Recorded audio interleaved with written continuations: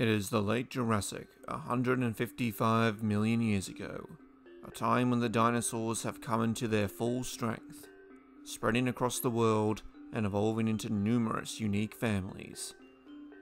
The largest are the sauropods, easily recognizable by their long necks and tails. Here in Argentina, it is no different, with species like Taylucosaurus, a 15-meter long, 7-meter tall giant, closely related to its North American cousin, Camarasaurus. They, like many others, feed on the leaves of tall trees, inaccessible to other herbivores. They also live in herds for mutual protection, with the adults protecting the small individuals from predators. But deeper in the forest itself is a completely different sauropod, one that seems to have forsaken many of the key features that make this family so special. Brachytrachelopan are small for sauropods, growing to between 9 and 11 meters long and weighing up to 5 tons. But by far the strangest thing about them is their incredibly short neck, making it a standout from all sauropods. For them, trees are far out of reach, but this is no issue, as Brachytrachelopan are low browsers, able to chow down on everything from the forest floor to up to 2 meters in the air. Though they have far less reach than their normally proportioned relatives, so they have to move around far more frequently. Being small does come with some changes in social behavior as well.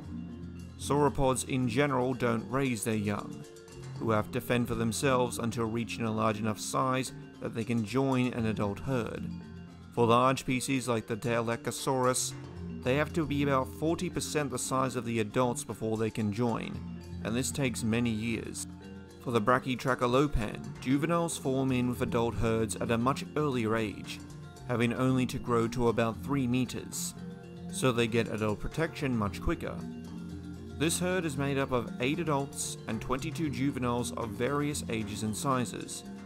Though the adults can easily be seen above the undergrowth, many of the younger members are hidden within the dense foliage, though the herd do leave a path of cleared plants as they graze. Most of the time their days are peaceful. Very few predators are large enough to hunt the fully grown Brachytrachelopan, so most carnivores steer well clear of them. But not all.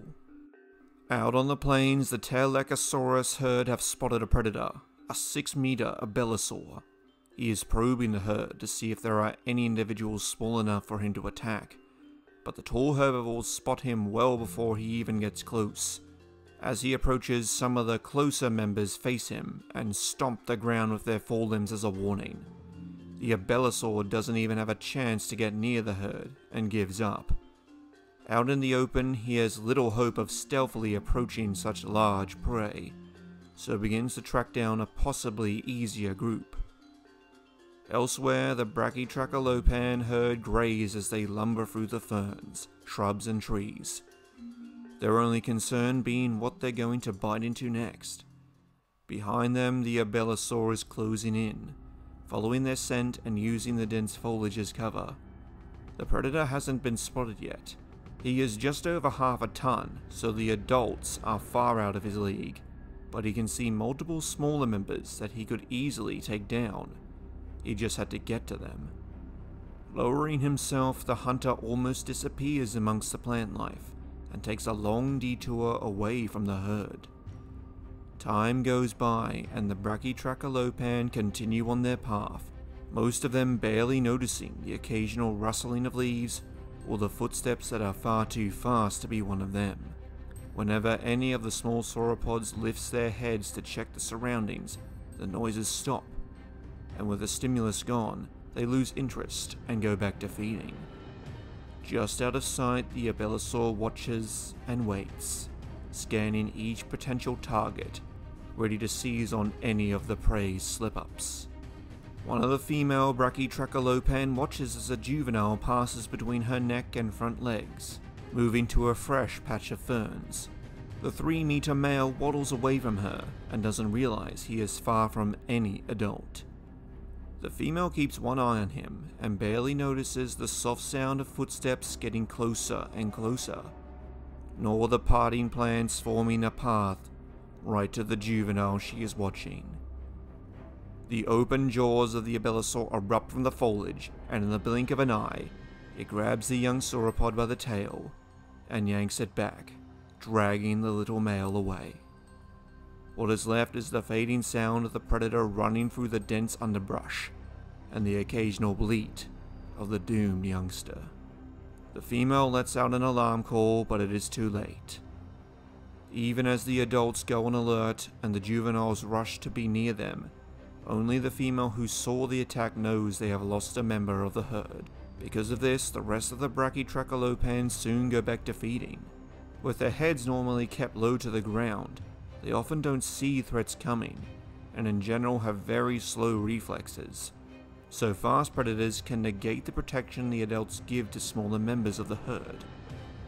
And even fully grown, there are larger predators than the abelisaur out there, ones easily capable of taking down a fully grown Brachytrachelopan, forcing the species to constantly hide as best they can, and rarely venture out into the open.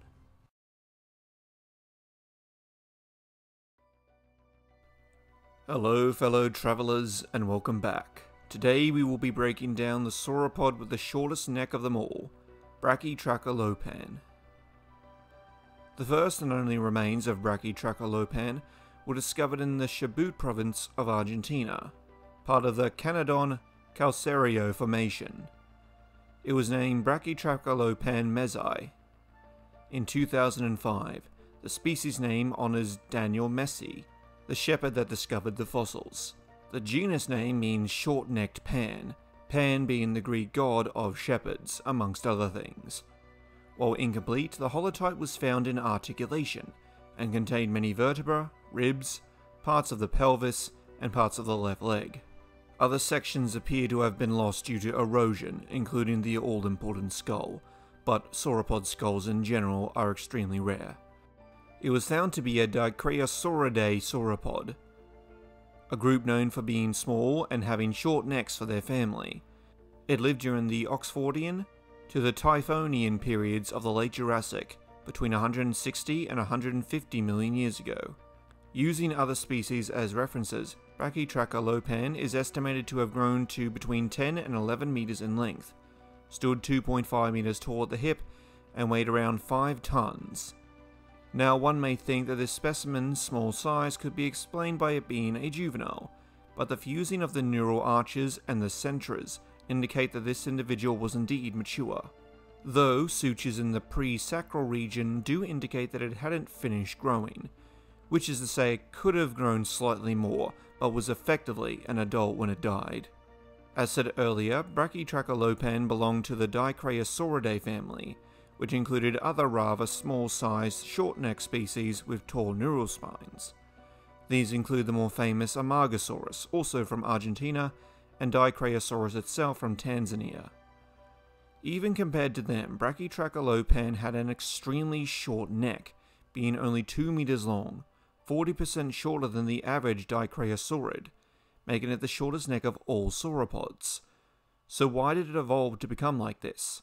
After all, if you ask the average person to describe a sauropod, they'll likely say they're huge and have long necks. Diet and niche partitioning have been seen as the main driving forces behind its adaptations. Brachytrachelopan and its close relatives seem to be low-browsers or even grazers. In fact, the cervical neural arches on its neck would have greatly restricted its dorsal flexion, so much so it may not have been able to raise its head no more than 2 meters off the ground, though it could easily reach down to the ground. So it was specialized in feeding on plants from ground level up to 2 meters. Being restricted to this may be why the species didn't need to grow to the massive sizes of its relatives, or that the species shrank down to better make use of low-lying flora. It is noted that ornithopods are mostly absent from the Gondwanan sediments, including those that Dicraeosaurids are known from. With that in mind, they were living in a similar time to the more famous Morrison Formation, which included famous species such as Brachiosaurus, Diplodocus, Apatosaurus, Allosaurus, and, more importantly for this subject, ornithopods such as Stegosaurus, Dryosaurus, and Camptosaurus. Without these species, or with fewer of them present, to fill the role of large low-browser, the sauropods evolved to fill this niche, resulting in species like Brachytrachelopan. Though we don't have the skull, which would help to confirm that it was indeed adapted for low browsing, it may have looked similar to Diplodocus, as Diplodocidae are the sister taxon to the Dicraeosaurids. Or it may have been wide, like Nigersaurus, another small, short-necked genus from Niger. Of course, becoming small would have left them more open to attack from a wider range of predators. Though at the size of an elephant, it wasn't exactly a pushover. Some of the species Brachytrachelopan lived alongside include Telechosaurus, a macronarian sauropod, Pandora veneta, a basal tetanurans, Almedasuchus, a crocodilomorph, and fragmentary remains of an unnamed abelisaur and an unnamed stegosaur. Overall, it does seem that sauropods were far better adapted to being massive high-browsers, as very few species got close to Brachytrachelopan's size, and later dinosaur families like the iguanodontids and hadrosaurs would come to fill the large low-browser niche. Still, the Dicraeosauridae family in general is an excellent example of how adaptive sauropods were, showing they were most certainly not restricted to being the largest land animals ever. Brachytrachelopan itself is almost comical in its appearance, a near polar opposite to what everyone expects sauropods to look like, and if anything, that makes me respect it even more. But what do you think of Brachytrachelopan? And for my question of the week, do you think there are any benefits for sauropod species to get smaller instead of larger? What lesser-known dinosaur would you like me to do a breakdown on next? And until then, please like, share, subscribe, and thank you for watching.